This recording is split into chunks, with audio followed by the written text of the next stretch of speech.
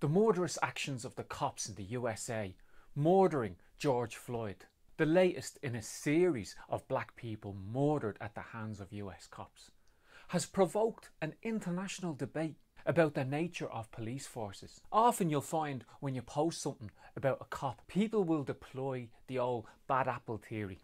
Ah no, you can't say all the police are bad, it's just a few bad apples.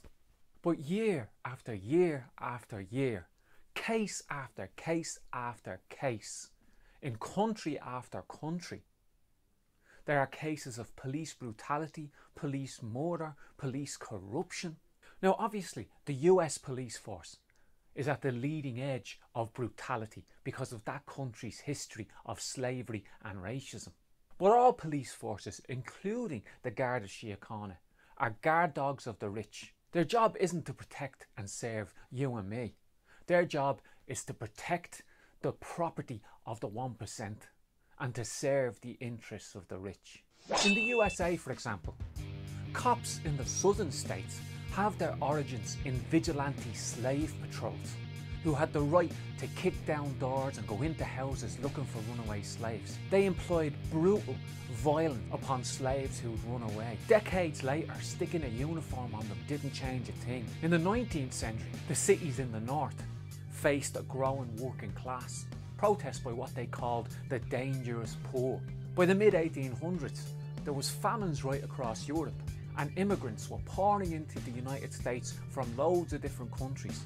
The US ruling class needed a force that could keep those people down. After the Civil War, when the North took over the South, a battle between a slave-owning Southern economy and the industrial North, the South adopted rotten anti-black laws called the Black Codes. These were abolished with the 14th Amendment to the US Constitution. But then those states just adopted segregationist Jim Crow laws, and even some northern states adopted segregationist laws. It took decades of protests to remove the Jim Crow laws. And even then, most states in the United States practice economic segregation. And so if the police are about maintaining the status quo, and the status quo in the United States is inherently about keeping poor people and black people down, then isn't that inherently a corrupt and corrupting job? In England, the formation of police forces was similar to the USA. It was about controlling crowds of people. It's no coincidence that police forces were invented in the USA and in England between 1825 and 1855. When the new working class being herded into factories was starting to strike, protest and revolt. So police forces weren't formed in response to growing crime. Their formation had no correlation with a growth in crime. Their formations always had a correlation with a growth in the strength of protest movements by working class people or the oppressed. Police forces in the USA were formed in the face of massive strikes, the same in England. Strikes began in the 1820s and 30s and culminated in the Chartist movement of the 1840s, which was demanding a vote for working class people. There were riots in northern US cities in the 1800s, riots that they needed a force to put down. There was the threat of slave insurrection after the Civil War, and also the police had to play a role in keeping poor white workers and black workers apart. So in the 1800s, the Industrial Revolution led to a massive change.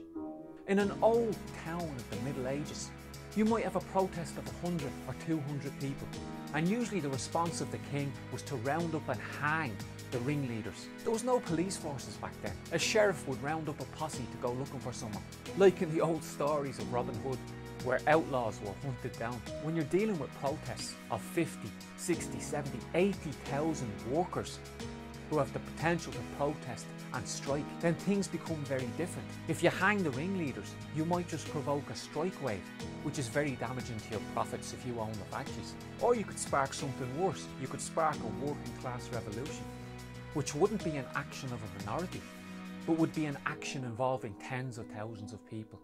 So they needed a force that could batten a crowd into submission without pushing things too far, that could round up the ringleaders, that could patrol working class areas and be an ear in those areas for seditious activities. The police force here in Ireland was set up by Robert Peel. That's why they were called the Peelers. There was two police forces. The RIC was the force that was deployed across the country. And unlike most police forces, they were armed with rifles, because from the beginning that police force was about keeping an occupied population down. The British Empire wanted to keep us down. The Dublin Metropolitan Police was a police force modelled more on the British model. Their actions in 1913 during the Great Lockout showed how they responded to working class militancy. After the War of Independence and Ireland's Civil War, the new Free State government set about forming a police force. They adopted many of the old British laws. For example, the ancient British Treason Acts were kept on the statute books. They passed emergency legislation to give the new state the power to put down Republicans and anti-capitalists. 77 people were shot without trial.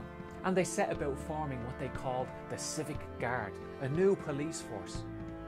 The Dublin Metropolitan Police, the people who had battened the Dublin lockout, were taken into the Gardaí without change. They just changed their uniforms. They were still the same people. The RIC were replaced across the country, but the new regime made sure it appointed the most conservative elements of the Irish Revolution.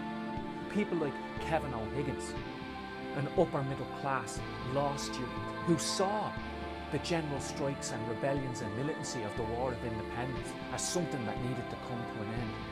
He wanted to ally himself with the Irish rich, the Anglo-Irish elite and the bishops to put workers back in their box. And emerging from the Civil War, the Irish state had sinister means of beating Republicans, of beating up activists, of general surveillance. But if a state adopts sinister powers to use against one section of the population, it can use them against all. It's no coincidence that as soon as a movement like the water charges emerges, that they set up something like Operation Midson, which was an operation of the Gardaí to spy on leading water charges activists to try and undermine the movement.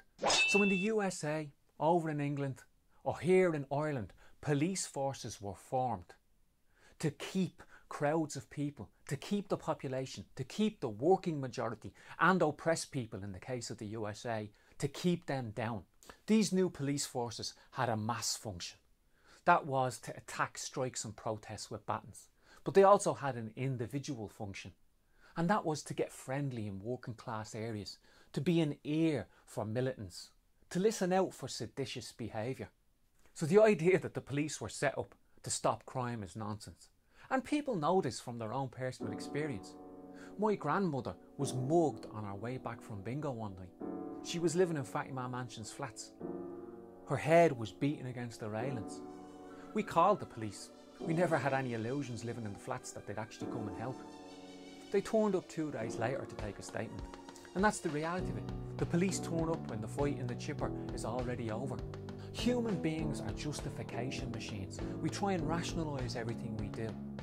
And so if you beat up workers on a picket line, or you take a 12-year-old boy who's never been to Nigeria, whose parents happen to come from there, and you deport him in his school uniform, how do you justify that to yourself if that's what you do day in, day out, day in, day out? Well, you develop right-wing attitudes.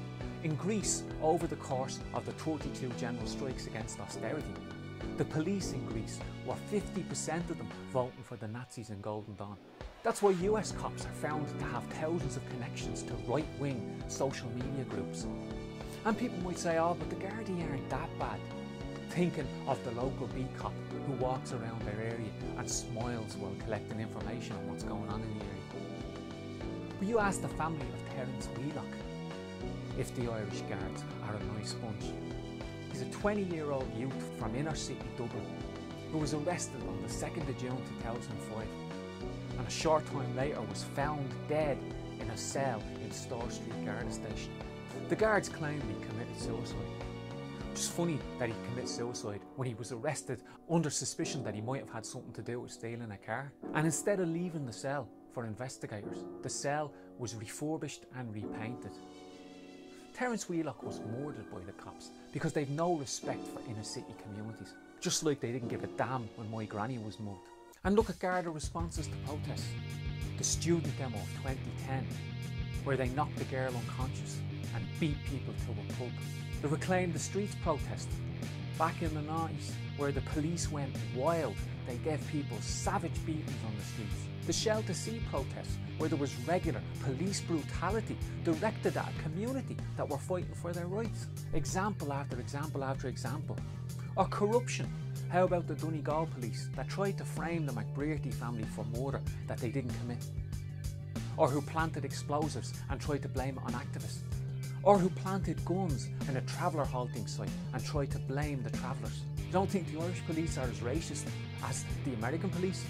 Go ask the travelling community and they'll tell you the truth about it. Or look at the smearing of Maurice McCabe. He points out that the Gardaí are corrupt, and next thing you know, someone copies and pastes an accusation of child sex abuse onto his file in TUSLA, the Child Protection Agency. But are there alternatives to the police? Well, first of all, as long as this system exists, a system where 1% of the people control almost all the wealth, as long as that system exists, they're going to have guard dogs.